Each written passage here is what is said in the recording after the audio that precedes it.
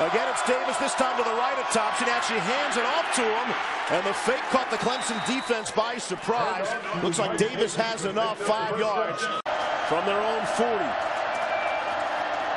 Here's Thompson, pressure right up the middle. Able to avoid it for the time being, and then it'll be brought down and fumbled. Ball is out. Clemson says they have it, and they do. Vic Beasley, of course, caused the fumble. Van Fulware able to recover. Well, Beasley gets there eventually, but there's quick pressure up the middle by Josh Watson, 91. And then Beasley has the speed to close the gap. Ben Fulware ends up with the fumble, but that was quintessential Clemson defense. Pressure in the middle. Beasley chases it down and takes the ball away. Elliott Fry's range. They're going to go for it. 11-19 on the season. Thompson will keep it. Looks like the spot is pretty favorable. Checked in the backfield now. To the left of Thompson. Sneaks out of the backfield. And Thompson doesn't feel the pressure from behind. 4th sack of the afternoon.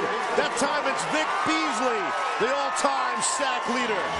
And Beasley doesn't get pressure right away, but what he does is keep the motor running and chases Thompson back from the backside. You can see he took a long track, planted his right foot, and got back.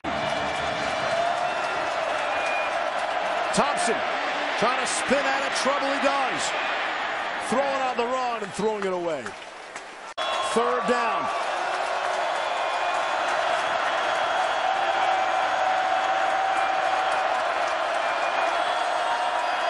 Here's Thompson again trying to spin out of trouble. Does momentarily, and again he'll throw it away.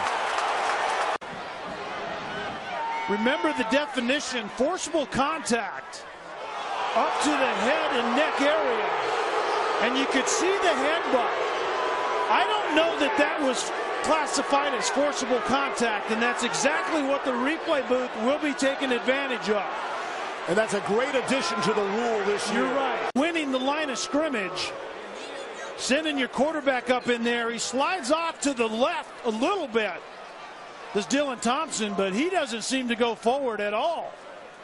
Robert Smith filled the hole. They're going to bring changes the play. He'll hand it off for Carson. Maybe a yard.